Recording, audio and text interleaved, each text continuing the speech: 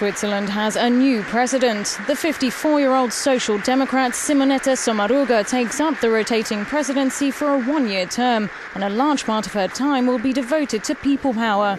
Switzerland held 12 referendums in 2014 alone, and she's under pressure to represent them despite international commitments.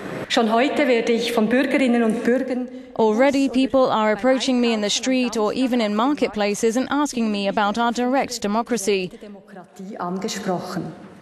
In the coming year, I would like to stress this particular theme and make sure that it will be one of our main focal points in 2015.